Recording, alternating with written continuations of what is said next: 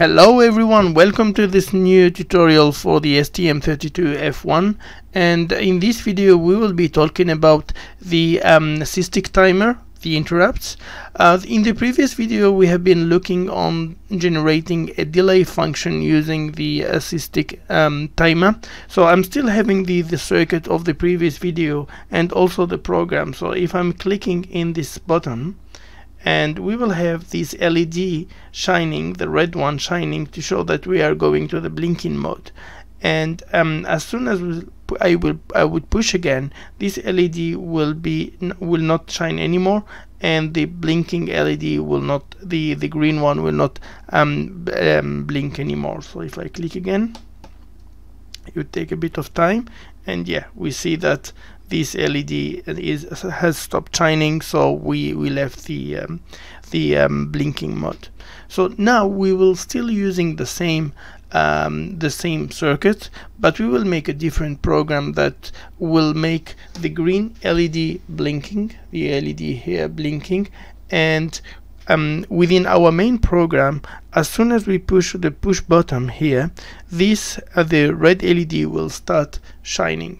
Okay, so we will need one input for the push button to detect that we have a high level on that pin, and also we will need two output pins, the red one and also the PC13. Good, so that will be the exercise we will be using to understand how to use the interrupt and what are the benefits to have this kind of configuration. Before to do so, I would like to get back again to the Systick registers. So let me go to the document we have been working for the Systick part. So this is the programming manual as I described in the previous video, and let's go for the Systick register. So I will be looking to the control register and the load register. So let's start with the control register. As you probably already seen, as soon as we set this register to 1, we are going to enable, so the bit number 1, we will going to enable the interrupt mode. So within this, with setting up 1 here, as soon as the load register goes to 0, then we will be sorry, not the load register, the count register. Let me remember the name. Yeah, the value register will be set to 0. Then we will get back 1 here, and when we do have a flag 1, we will have an interrupt, and we can have a parallel thread. Okay, so that's the first point. The second point is to give you an insight about the power of the Systick timer. Actually, the Systick timer is a 3-byte register, which is quite huge, and it allows us to have a certain delay. And so to understand more about this delay, so it goes from 0001 to we have here 6 Fs. So I made a small graph to give you a better explanation. So let's say we do have a clock speed of 72 megahertz. This means we have 14. The one cycle takes 14 nanoseconds. So for 72 megahertz speed, so we have one cycle. The only one cycle, one clock cycle, is 14 nanosecond. Okay, and our load register, the maximum value is the 6F, or the 3-byte, which is around 16,700,000. If we use these two parameter, the maximum time of delay we could have is around 233 milliseconds, not even 1 second.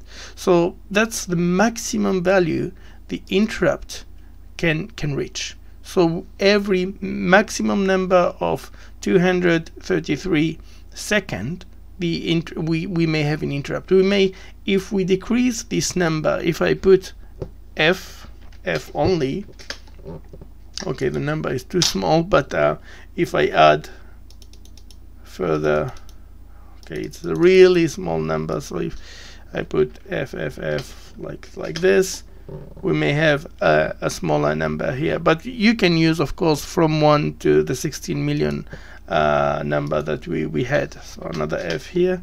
Yeah. And to get back again to our delay function, just for your information, so we used an iterative function to generate for each millisecond. So the first thing we have done, so we choose, I will put the decimal number. I choose 7,200,000, I think. No, it was this number. So 1 millisecond. And using this one, we can, if we can have like iterative number, and if we have a 32-byte register, it means unsigned long, which give us 4 billion number, up to 4 billion. So this take us to 50 days delay. So we can create a delay function up to the 50 days. Of course, if I increase here to, let me put it again, so let me go back, yeah, to the maximum number, we have 11,583 days of delay. So this is quite very powerful, but I don't believe that we need to have such a delay function, which is more than 30 years. Good. So now that you do understand what's happening about the delay cycle, let's go to the program and start writing some code to see how I can make blinking my LED using the Systick function. Good. So yeah, where is the program? Yep. Good. So I already prepared the main page, and also I added the JP drive library that we have made together. Let me first start by putting the input and output. As I told you, we have an input, and in the circuit it's the port A pin 0. So init JP, yeah, that's our function, PA pin 0, and we would like that would be an output of a speed of 50. I always put the maximum. And we would like an output, a general purpose with a push down resistor. Good. So, oh no, sorry. The port A pin 0 in my circuit is an input. So I put in, and here it just an I with pull up, pull down resistance.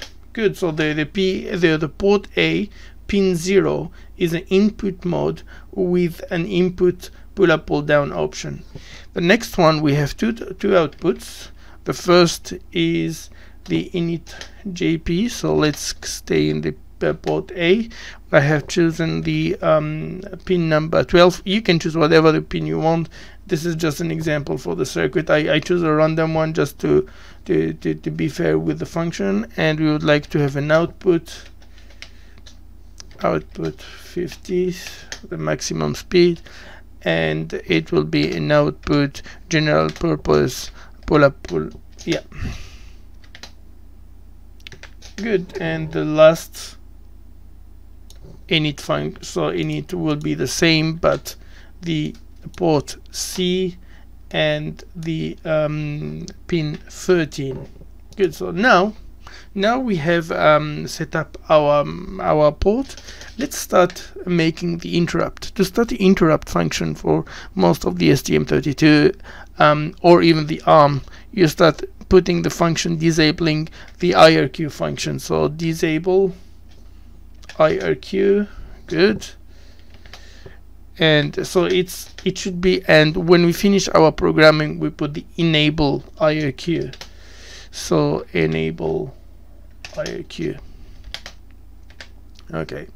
A different thing against the previous function, we have written the Systick, as it is really an ARM related a timer. You don't need to use the NVIC function to enable it. So you just set up the registers, and that's all. It's that easy.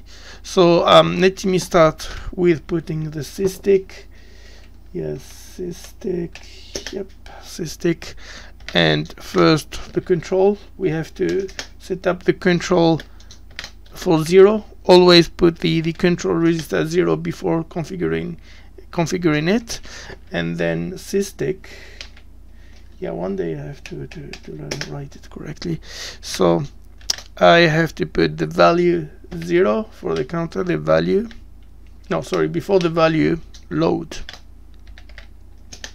And for the load value, what I would like to put here is 70 to 7 million. So to have a very fair number, put 7,200,000. So 10 is missing, -1. Okay, with this value I will have 100 millisecond a delay. So I'm initializing my value to 0, so we can start from really 0 equals 0. And finally Systick control. So now we are enabling our our interrupt, or our timer and interrupt and everything. And here we are. We have set up and prepared our interrupt coming from the Systick. Great. So now, as we have set up the interrupt, let's go to the function and void. So this is the interrupt function, Systick. I hope I wrote it correctly. And then handler. Okay, void, nothing to put. So what I'm going to use,